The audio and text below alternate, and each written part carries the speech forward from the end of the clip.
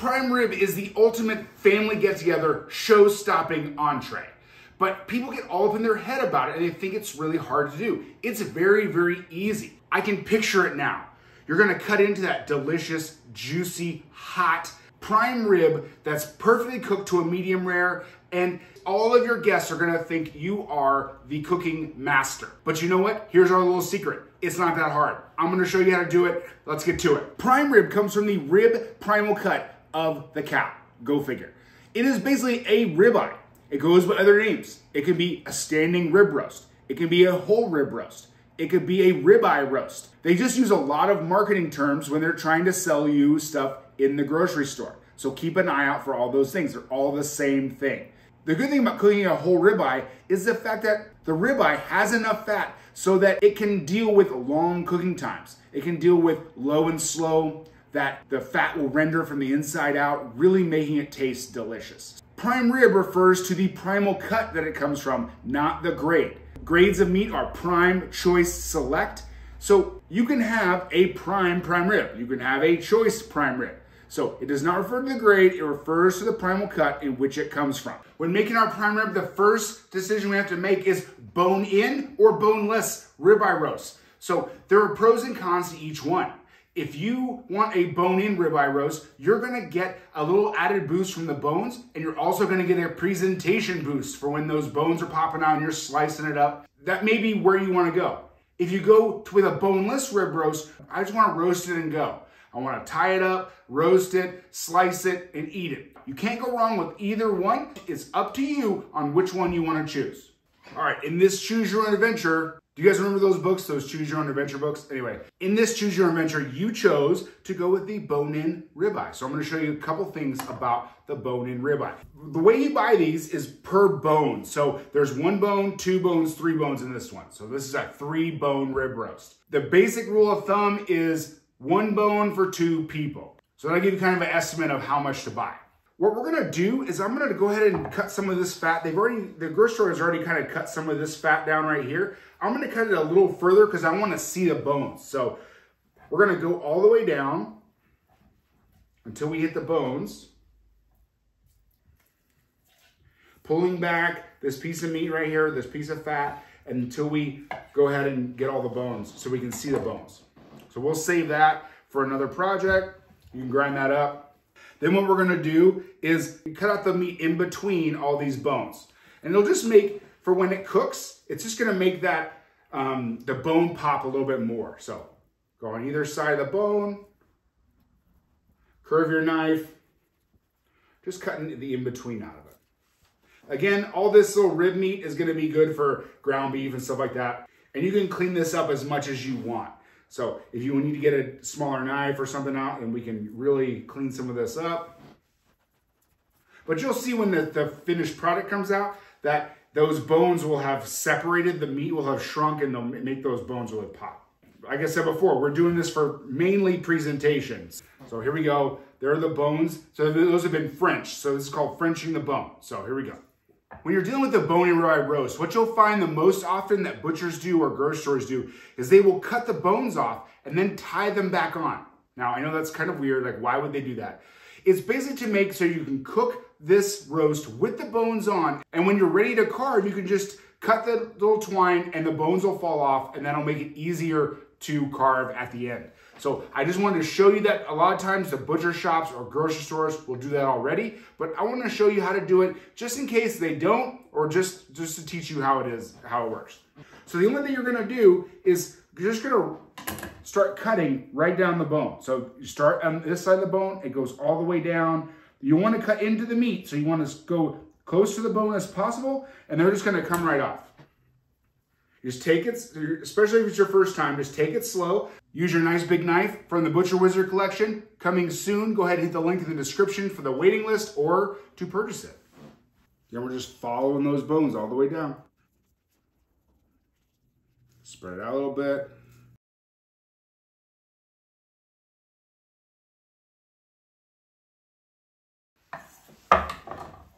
So here is our ribeye roast, and then here are our bones. We'll go ahead and tie those back on just like they do at the butcher shop. At the butcher shop, if they ask you if you want the bones cut and tied on, that is what that means.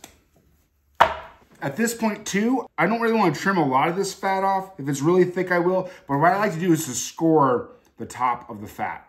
That's gonna help it render and get crispy and crunchy on the outside. And that's really all we want, right? We don't want to cut off all the fat, but we do want to crisp it up. Do a nice cross hatch. That'll look pretty. You want to do it before you tie it up, because obviously it will not be able to do once it's tied up. Here is our nice cross hatch scores so that we can get it all tied up. So now we're going to tie the bones back on. We're just going to tie the whole rib roast up. Take your twine. I'm going to show you a couple of different ways to do this. You take 2 fingers and you wrap it around twice, and then you come back and grab the other loose side and then make your knot. Cut it up. Cut that twine in there and compact everything nice and tight so that it cooks evenly. So our bone-in rib roast, the ribs have been removed and tied back on just like they would do at a butcher shop. Let's go to the boneless roast. I'm gonna show you how to tie that one up.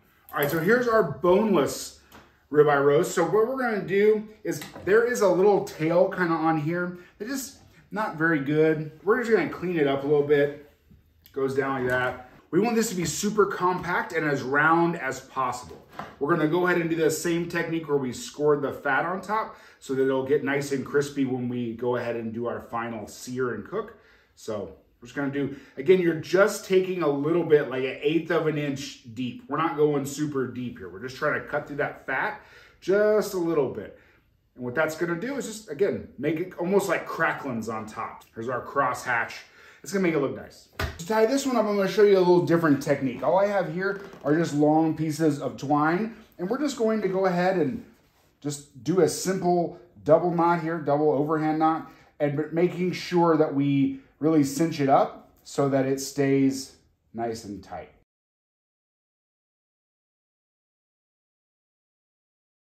And we got a tied up prime rib. Now we season. I always use Worcestershire sauce as my binder for prime ribs. Now I love Worcestershire sauce. I have no idea. So we're gonna rub this thing down with our Worcestershire sauce, all sides. We're also gonna hit it with Montreal steak seasoning and kosher salt. I love this seasoning. It's already done for you. It has the garlic and the pepper and the salt. It doesn't have enough salt in my opinion, but you know, I always add a little bit extra. But hey, we know, you do you, man. You do you. If you wanted to chop up some fresh herbs like rosemary or thyme or something like that, you could. You put it on this stage. Sometimes I don't like to put the fresh herbs on there because in that second process where we're gonna sear it up, it really kind of tends to burn on me. So again, like I said, you do you what you want to do. The good thing about seasoning this thing is you cannot hardly over season it. If you cover this thing in salt crust, it probably would not over season it. It's a big cut of meat, and when you go to eat it, you're just gonna get a slice. So I'm only getting this little bit that has the seasoning on it, so over season, okay? I'm gonna hit it with a little extra kosher salt, give it a nice crust. I know I'm cross-contaminating all my salt, but whatever, you know? That's what I do for you people. I do everything. Give it all. All right, boom. I have successfully spread out salt and seasoning all over my kitchen. So that means you know that you're cooking something good. Let's get these roasts in the oven. 300 degrees, we're going low to start out with, and then we're gonna sear at the end. So, all right, so do you remember when I said this is gonna be super easy? So far, all I've done, we tied it up, we seasoned it, we're ready to cook. I wanna thank Meater for sponsoring this video. What Meater is a wireless probe thermometer that goes into the meat that you're gonna cook. It's very, very simple. You take the probe, okay? You put it in the center of the meat. So we want to go through the side here. We're going to put it through the center just so it gets in the middle. And then it sets up a cook for us. There's an app that you go to and you go ahead and it's super easy. You click on, I'm going to do a prime rib roast and you put it in the oven. The app tells you what to do. It tells you how long it's going to take to finish cooking. All you have to do is put in what temperature you want your ending prime rib roast to be. Now here is a hack. What we're gonna do is we're going to put this low and slow in a low 300 degree oven. Then we're gonna kick up the temperature to 500 degrees to crisp up the outside, to caramelize the outside. I will tell the meter that I want it to cook to the doneness when it's 1 degree less than what I want to actually finish at. Okay, so that way I can crank up the heat and crisp up the outside. The great thing about this right here is the meter block. So the meter block has 4 temperature probes. So say you're gonna make steaks for people and they want all different temperatures, you can put 1 in each steak and be good to go. Or you can be crazy like me and make 2 prime ribs in 2 different ways, and you need to look at the 2 different temperatures as they cook. Meter is giving my viewers a 10% off coupon code in the description. So click that link, or there's a QR code. If you're watching on TV, go ahead and snap a picture of this QR code and it'll take you to where you need to go. Go check it out. I love this product. It is making my prime rib roasting so much easier. Thank you, Meter. If you're watching this video on the day it comes out on December 15th, first of all, thank you, you're a true fan. To guarantee Christmas delivery, you're gonna have to order by the 18th, so it doesn't give you a lot of time. But again, this is a great gift. Maybe you forgot somebody on your list. This is a quick gift, but December 18th is the deadline, so act fast. So the boneless one is done a little bit before the other one, so we're gonna pull that one out and then wait for the bone-in one to come to temperature. It looks good already. So now we got both roasts ready to go. They look really good, already caramelized, but I'm just gonna go ahead and jack up the heat a little bit, and we'll put them in there for a little bit just to bring them, just to get that crispy crust on the outside. So let's recap. Tied them up, put them in the oven. 300, it took about 2 to 2.5 hours or so until the meter reading came out to on the rare setting and told us to pull it. And then we pulled them both.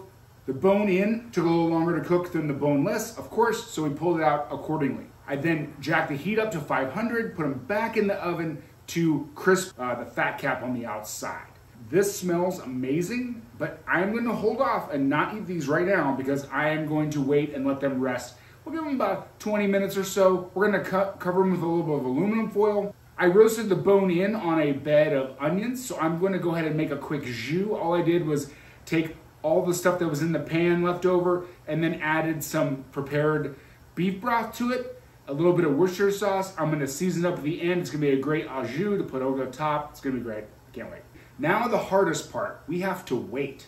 And it smells amazing in here, so I cannot wait. All right, I gotta wait, I'm gonna wait. I'm not gonna eat you yet. I'm gonna eat you soon though. You're gonna be eaten soon. Let's go. How long has it been? Anyone keeping time? How long has it been? Oh, it's just been 5 minutes. I'm waiting 15 more minutes for you guys. Here we go, we unveil. All right, so we can take out our meter probes. Now, first thing, let's go through the bone-in ribeye roast here, prime rib. So all you have to do is, since we went and cut this off and tied it back on, we're just gonna be able to cut those couple of twines, and then your rib bones just fall right off. Okay, here we go. All right, so we have our rib bones. You can gnaw on these things. The thing is, like, the meat in between the ribs is gonna be pretty tough. So I don't know, you're gonna have to figure that one out. So let's go ahead and cut straight down the center of this one, the bone-in prime rib. I'm nervous every time that I do one of these because you don't know how it's gonna turn out. But man, we do. Look at that. Beautiful, medium rare. It's just like edge to edge. I mean, this is a really good piece right here. I'm really excited. And the crust, I don't know if you all can see this, but the crust on the top, the fat, because we scored the fat, is just crispy and crunchy. Let's get a big old slice right down the middle. Woo, throw that on our plate. Now, if you have someone who wants a more done piece, give them the end cut. You know, it's a little bit more done on the end, so give them the little end cuts. That's another project. Maybe we can sous vide one to get a end cut that also is delicious and has all the seasonings and stuff on it, so delicious. Next, we're gonna switch out our boneless ribeye to see what that looks like. All right, so here we go. So here's our boneless ribeye roast, prime rib. So we'll go ahead and take those pieces of twine off. Again, that scoring from the fat cap has done a remarkable job as well. Let's go right in the middle. Look at that. Look at how juicy that is and how, oh man, ooh, this is so good. Does not get much better than this. So let's give this one a little try here. Here we got a little bit of jus. We're gonna go around the camera. This is gonna be messy, but you're not gonna do this obviously when you have people coming over, but hey, I'm gonna do it here. That is so good. Oh my goodness. I don't make prime rib near enough. Every time I make prime rib, I need to make this more often. The flavor is so good. So tender, so juicy. Man, this has turned out better than I ever would have hoped. Thanks to Meater for helping us out with making sure that everything is cooked perfectly. For your holiday get-together, for your family get-together, I don't know what's better than this. So, good luck if you can find something better. Go ahead and check out the next video. We'll see you on the next one. Glory, what? Now my dog Glory wants to bust in. Oh, my dog. So good.